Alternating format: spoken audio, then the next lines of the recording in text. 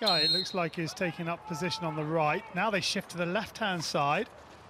They've gone to the left-hand castle. Slap comes in, and they've scored. Aikawa makes it Japan 1, New Zealand 0. And this is the goal that they've been waiting for and working for. In as straight as a lovely straight slap, just underneath the ball. A little bit of an open face on the stick as she slides through. Well, I think his poise shows everything because... Oh, here's a chance. Can they find the second goal? Oh, they stick they can! It's finished off by Minami Shimizu. Absolutely gifted it. What a takedown, and then the ball in is slapped beautifully. What a take first touch, chopped underneath. So Neal again, McLaren to her right, but it's Brooke Neal once more. Brooke Neal going for the far post. Was that off a player? It's a penalty stroke off the defensive player. And goes to the keeper's right and scores. And New Zealand are right back in this one now.